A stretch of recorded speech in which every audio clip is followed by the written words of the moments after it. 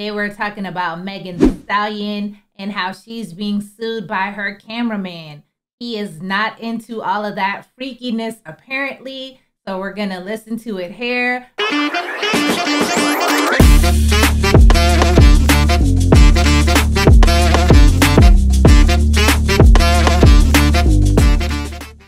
Hello and welcome to Beauty by Jen. If you have or if you haven't been here, welcome either way. You said drop more content and I'm doing it. I'm trying to keep my numbers up, so here we go. Today we're talking about Megan Thee Stallion and how she's being sued by her cameraman. He is not into all of that freakiness apparently, so we're gonna listen to it here. I put all the information in the description box. Please like, comment, share, subscribe to the channel. Help me get my numbers up, and let's not waste any more time. Let me get to that for you guys now. I'm a savage, classy, bougie, ratchet.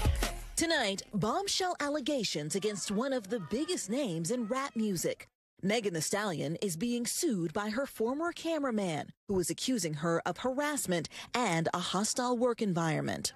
In a lawsuit filed today in LA County Superior Court, Emilio Garcia claims he accompanied Megan Thee Stallion on a 2022 trip to Ibiza. According to the lawsuit, Garcia says he was riding in a car with the rapper and 3 other women after a night of partying when Megan began having sex with one of those women right next to him. In the lawsuit, Garcia says he was embarrassed, mortified, and offended, and claims the next day the music star told him, quote, "Don't ever discuss what you saw." In a statement, an attorney for Megan Thee Stallion tells NBC News this is an employment claim for money, with no sexual harassment claim filed and with salacious accusations to attempt to embarrass her. We will deal with this in court. Megan Thee Stallion, whose real name is Megan Pete, is known for publicly championing body positivity. I definitely just want, my fans and my supporters to feel like, you know what, girl, Megan Thee Stallion said I'm fine, so I must be fine. But in his lawsuit, Garcia also alleges the star repeatedly shamed him for his appearance, calling him fat and telling him to spit his food out. Garcia goes on to say once they returned from the Ibiza trip, his work agreements were restructured to pay him less, and Megan and her team began booking him for fewer jobs before eventually terminating him last summer. The plaintiff's stronger allegations are not so much the sex in the car, but the subsequent alleged fat shaming and verbal insults. And the plaintiff's lawyers know that a single isolated incident may not be enough for a hostile work environment. That's why they're alleging this additional maltreatment, like being fat shamed.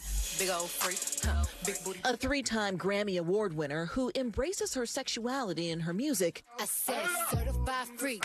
is now being accused of taking that behavior too far. And Garcia tells NBC News that he is seeking unpaid wages, interest on those wages, attorney fees, and more.